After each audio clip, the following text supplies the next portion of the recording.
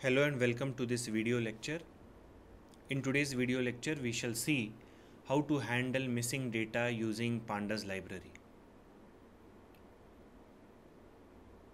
This is the outcome of today's video lecture. At the end of this session, you will be able to handle missing data using Pandas library routines.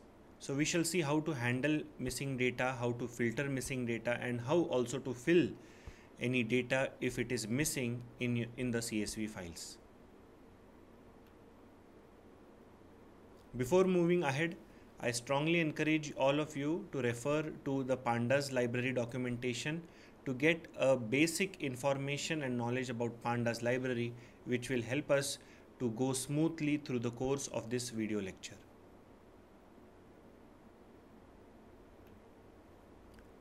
So let us talk about missing values. Whenever we are using any file, say for example a CSV file in which our data is stored, so there are chances that the say for example the sensor which is detecting any information, it did not sense the data, and the value that it was supposed to take, it went missing. So many a times data and column values or values stored in the rows are missing, and to detect such missing values we have two functions, that is dataframe.isNA, which helps us to detect missing values in data files or rather data frames, and dataframe.isNull, which also does the same work. We shall see the example of both these routines.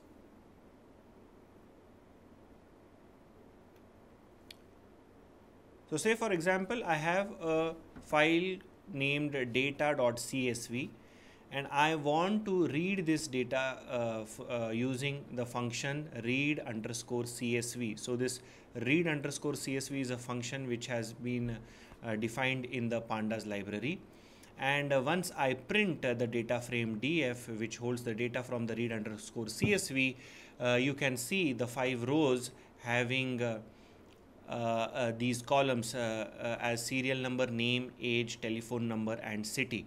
So as you can see in the first row, the age of Vicky is not mentioned and it is mentioned as not a number.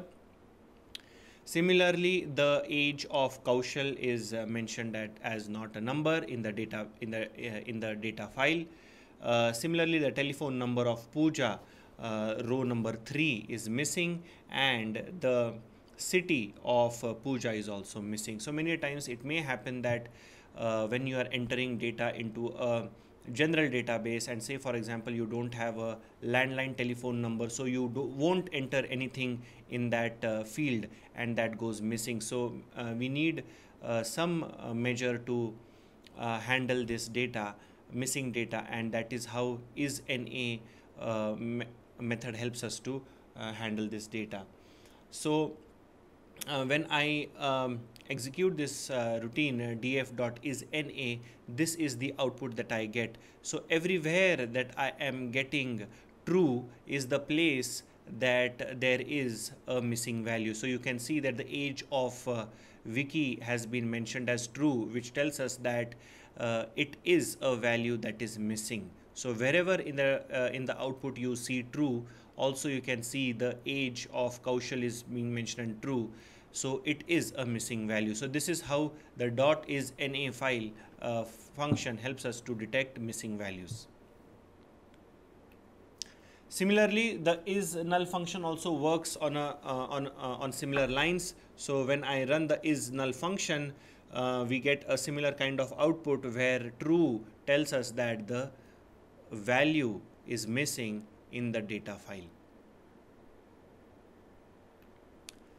So moving ahead, isNA.any is a routine that returns true if any missing value in a column if there is any missing value in a column. So the output after the data frame is printed, the output of .any routine tells us that if any of these columns starting from serial number, name, age to city has null values, if you find a true output in this .any routine, it tells us that there is a value which is missing in the particular column. So let us see how to find the total number of missing values in a particular column. So is NA dot sum routine helps us to find out the number of missing values in a particular column. So in age column, we can see that there are two values which are missing, and that is how it shows that two values are missing. Similarly, two values are missing in a telephone number and one value is missing in city, and that is done with the help of the dot sum routine. Moving ahead, we have seen how to find out the missing values. Now we will see two ways, very popular and common ways that are done or used to help handle these missing values. Now one way of handling these missing values is to drop these values using the drop NA function, or we can also handle these values by replacing the missing values using the fill NA function. Let us see how both these functions work. So the drop NA functions has the parameters as given on the screen. Access parameter 0 for rows or index, and 1 or columns for the columns. It takes the rows as default or 0 value as default. How takes two values. Any is if any NA values are present, drop that row or column, and if you write how equals all, so if all the values are NA, then drop that row or column. We will see how it works in a short while. Now let us take the same example, and I just write df drop NA. So all the values, whether it is in a row or a column that has a missing value, are dropped, and we can see that only one row, that is row number 1, having the values 2, Nitin, age is 20, the telephone number is as given, and city is Nashik is printed here. So all the other rows or columns were having a missing value, and that is why they were dropped, except from column number 1, which has these values. So you can see that row number having the index 0 was dropped because age was missing. Row number 1 is printed. Row number 3 was again dropped because its telephone number and city was missing. Similarly with 4 and 5. So we see that only row number 2 having the index 1 is printed because it has all the values present. So we see here when we use the parameter 1, it gives us all the columns where the values are present. So any column where even a single missing value is present will be dropped, and every column where all the values are present will be printed using the drop NA function if we pass one parameter to it. So moving ahead, we have passed the 0 parameter and how equals any.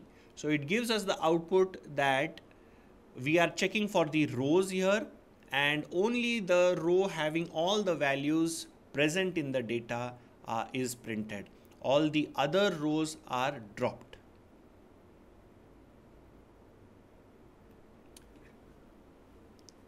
Here if we change the parameter 0 to 1 and we keep the parameter how equals any, what it does is it prints all the columns where all the data is present and leaves all the columns where the data is going missing.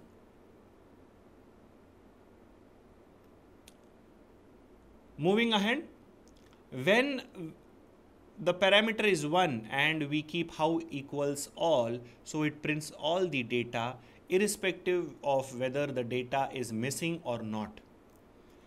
This is again similar when the parameter is changed from 1 to 0 and we want to view all the rows, and with the parameter how equals all, it gives us the output of all the data irrespective of whether the data is present or missing.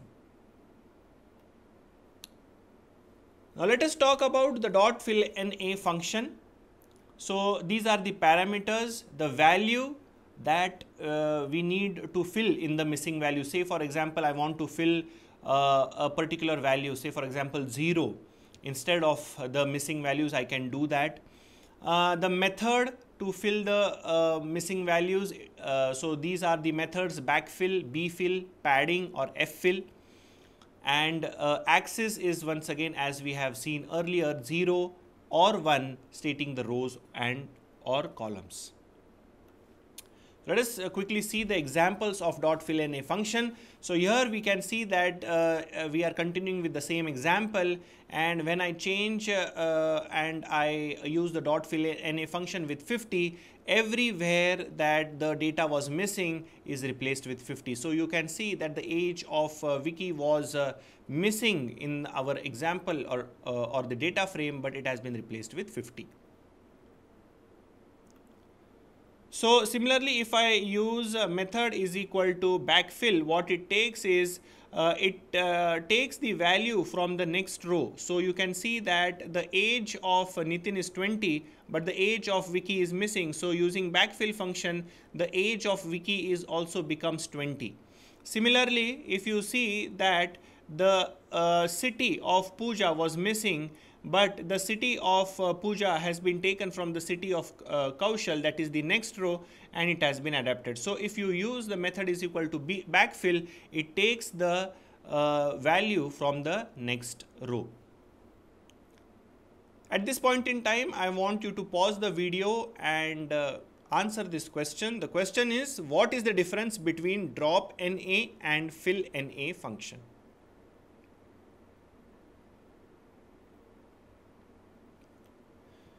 So the difference between these two functions is drop NA function is used to drop the missing values, whereas fill NA function is used to replace these missing values with either the forward or the backward values, or a particular value that the user wants to replace the missing values with.